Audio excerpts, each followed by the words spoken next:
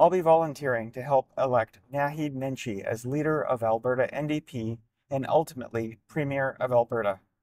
Nenshi was Mayor of Calgary. I thought he did a fine job. He might have had my vote just based on that, but not my overt volunteer effort. Based on 2 interviews I've heard, I'm now very keen to put some personal time in on this. Let me share with you what I heard. Do you see benefits in nuclear power? And frankly, where do you see the energy sector in this province going? Now, nuclear is an interesting one. I believe that nuclear is likely a part of the solution in terms of crafting our electricity grid going forward. However, what we've seen from the UCP is they're never going to do anything.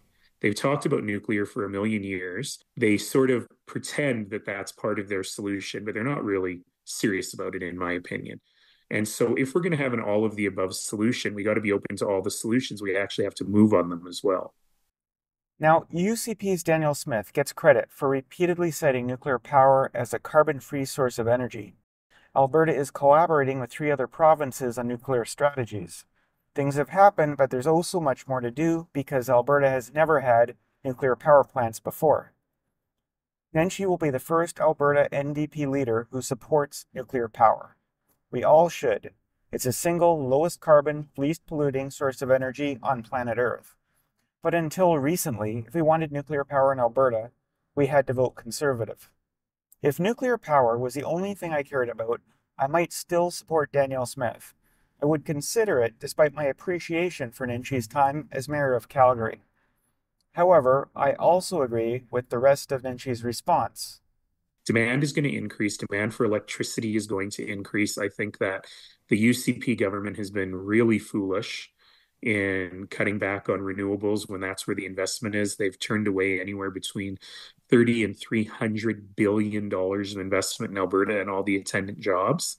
It's absolutely true that the clean electricity regulations that the federal government is putting out in draft form will not meet the needs of Alberta. They'll be impossible for Alberta to meet. But I see that as an opportunity for a negotiation to make a better deal instead of basically overreacting and saying, well, we don't want any renewable.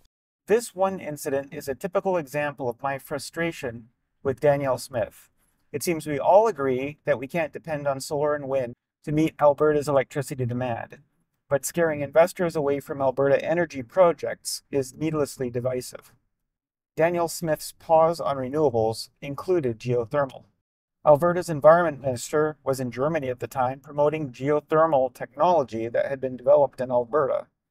Then, Danielle Smith claimed the pause had been at the request of Alberta's electric utility. Why would anyone want to invest in a province that cancels large projects on a moment's notice without at least advising that industry that's affected?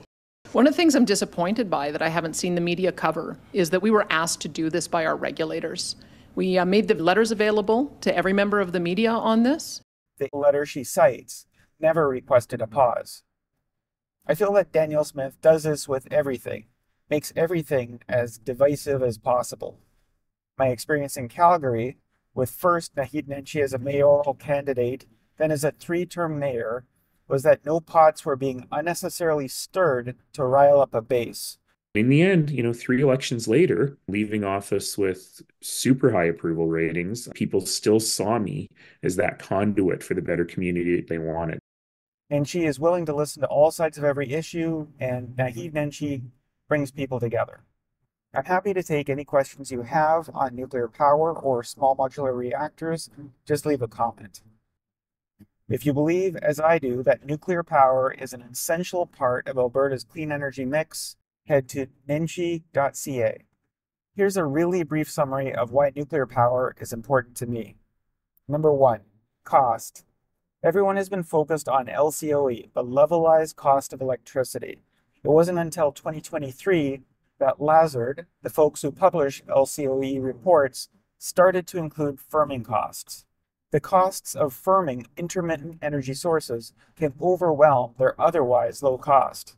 In Ontario, where they use all sources of energy to produce electricity, the cheapest is hydropower and the second cheapest is nuclear.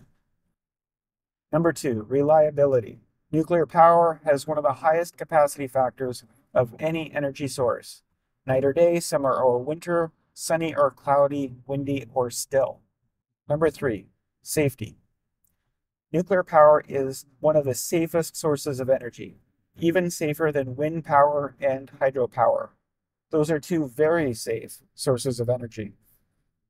Number 4, energy density. The energy potential of a nuclear bond is 2 million times that of a chemical bond. That means less mining. That means less waste. It also means humanity will never run out of nuclear fuel. Number 5, low carbon. Nuclear power is the single lowest carbon source of energy on planet Earth. The lowest.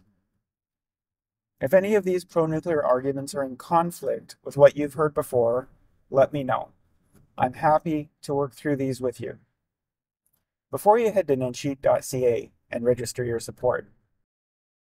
For Albertans still on the fence about Nenshi himself, he was only the mayor of Calgary, so he's more familiar to us than anywhere else in Alberta. Here's another interview he gave. I hope you can give a quick listen to. One thing happened was when it got really, really cold in January, and I know what a grid alert means. And so I thought, oh, geez, it was a Friday, it was 4 o'clock. The typical electricity peak is on weekdays between 4 and 7. You have to manage the peaks. I thought, all right, well, I better go online and tell people we're in a grid alert. So please, even if your dishwasher is running, stop it mid-cycle. Don't use your washer dryer right now. If you can delay cooking dinner, delay cooking dinner. Pretty straightforward stuff. And it's not very controversial. So I went to see what the government was actually saying so that I could retweet and amplify. And I realized that they weren't saying anything except they were using it as an opportunity to punch Stephen Guilbeault in the face. I get it. It's tempting to punch Stephen Guilbeault in the face, but when you're in an actual emergency, there are other priorities. Because had we gone into rolling blackouts when it was minus 45, minus 50 in northern Alberta, people could be very hurt. I realized that, geez, this government doesn't actually know how to be a government. They only know how to be politicians, and frankly, not very good ones. That really hit me hard, because what most people don't realize is when you're the mayor, the stuff that people read in the newspaper, the legislative stuff, the council stuff, and so on, is maybe 20% of your job. Half of your job is actually running a complex organization and getting smart on the files and supporting the wonderful city colleagues who are doing the work. And then there's a part of your job that is a little amorphous, but it is about being the leader. Showing up during emergencies, not as a politician, but as the person who can give people the advice they need, the information they require at this time to keep themselves safe. I follow both Premier Daniel Smith and Naheed Nenshi on Twitter.